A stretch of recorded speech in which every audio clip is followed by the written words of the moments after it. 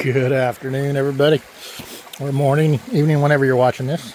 So in this video today, I'm going to explain to you a few things. If you're going to build a water wheel, things that I've learned that you're going to want to know how to do.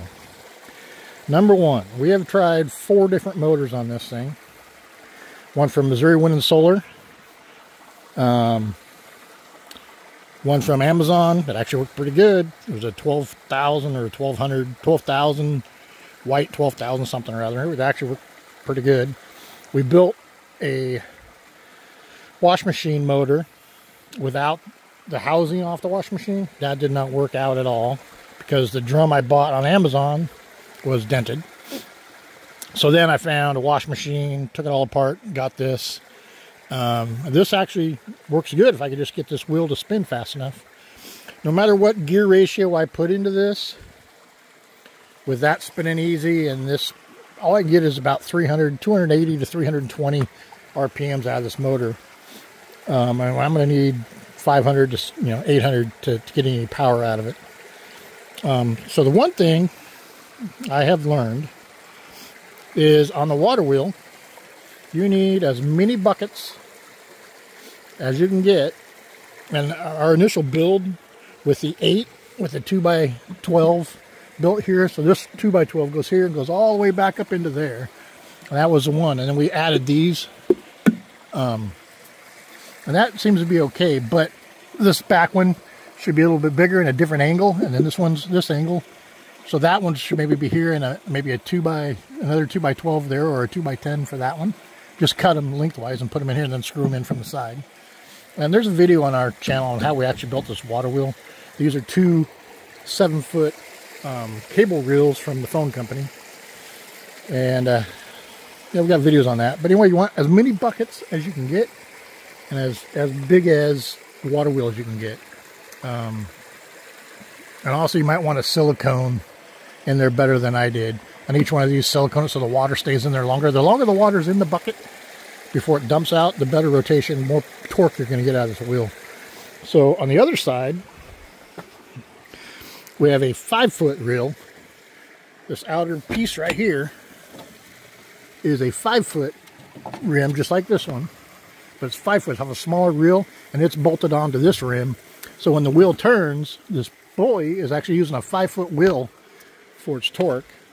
And definitely go with 1.5 inch at least size shaft down there. We tried a 1 inch and it broke. So 1.5 inch at least for that. Our pulleys are all 1 inch shaft. This is an 8 inch, so we're going from a 60 inch to an 8 inch pulley, to a 12 inch pulley, to a 3 or 4 inch pulley, to a 14 inch pulley, to a 5 inch here. And that gets us, you see how easy this is to turn from here, right? Well, this gets us about 300 RPMs, but this wheel's barely turning at that.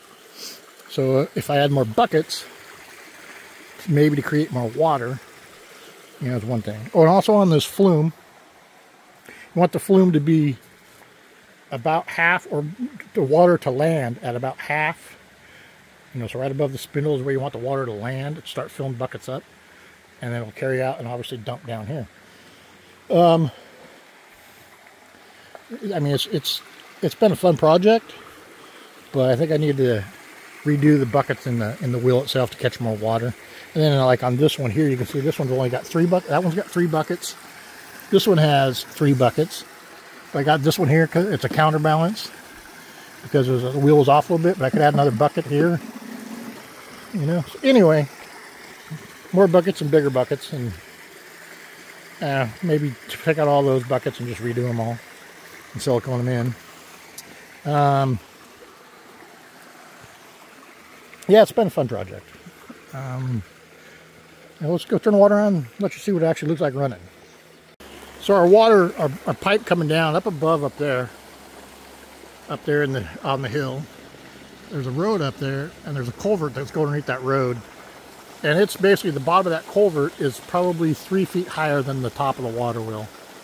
So this pipe that comes down here is basically catching all that water. So what we did in the bottom of that culvert, we made a little dam out of a bag of concrete, and this pipe is in that plastic bag that was There's a video on how we did that too.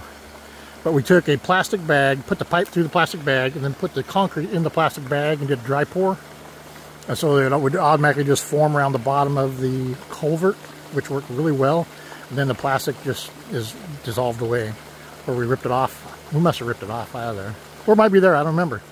But anyway, that water will then just come down this pipe. The pipe does not have to be like a gradual slope down to the wheel. It can do this. As you can see, it's going all over the place. As long as this end of it is hot lower than that end, the water is forced to come through this. As you can see, that is a 4-inch pipe. So all we do is we throw that pipe in that trough. I'll set you down right here for a minute.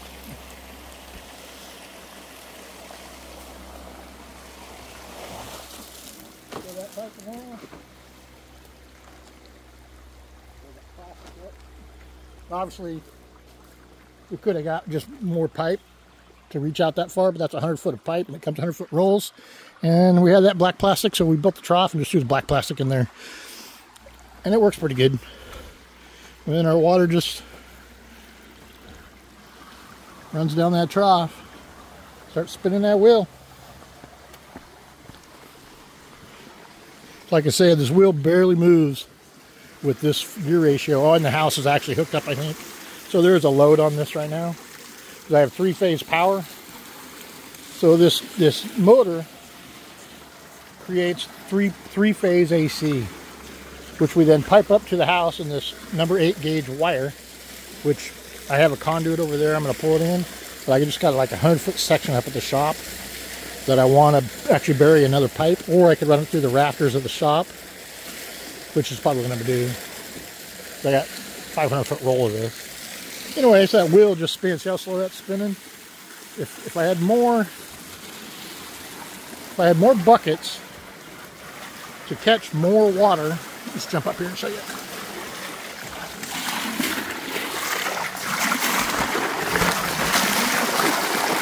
So see, it's filling up these buckets pretty good. But if on the top one was bigger, that top one right here at the very right here, is blowing a lot of that water out. So that needs to be bigger and maybe lower. I don't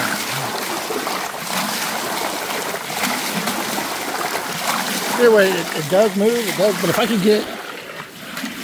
could get this wheel, get back down off of this. If I could get that wheel to spin at least twice as fast, because right now that's, you know, if you count 1001, 1002, 1003, 1004, 1005, 1006, 1007, 1008, 1009, 1010, 11, 12. It's taking 12 seconds for that son of a bitch to go around.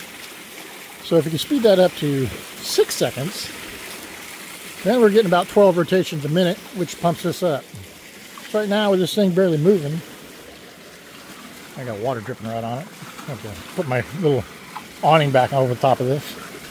But that thing barely moving, that's not even 300. That's probably, shit, I don't know. I'd have to do the math. So 12, 60 divided by 12 is 5. So you're getting 5 rotations a minute. That's too much, right? 12 seconds, 60. 12 goes into 60. Yeah, 5 times. So 5 times our ratio is 35 to 1. Every time that goes around one time, this is going around 35 times. So 5 times 35 is whatever this is spinning. Anyway, it's a fun project. I just need to rebuild the wheel, which is going to be fun, being that end is in the pond and this end's pretty tight. But we'll do something with it. Thanks for watching, guys. Give us a thumbs up, hit the subscribe button. We do all kinds of little fun things like this. We also have a solar panel system up on the house. And we have a whole playlist of putting that up. We did it all ourselves. The new roof, and then mounting panels up on the roof and whatnot. Anyway, thanks for watching. Have a great day.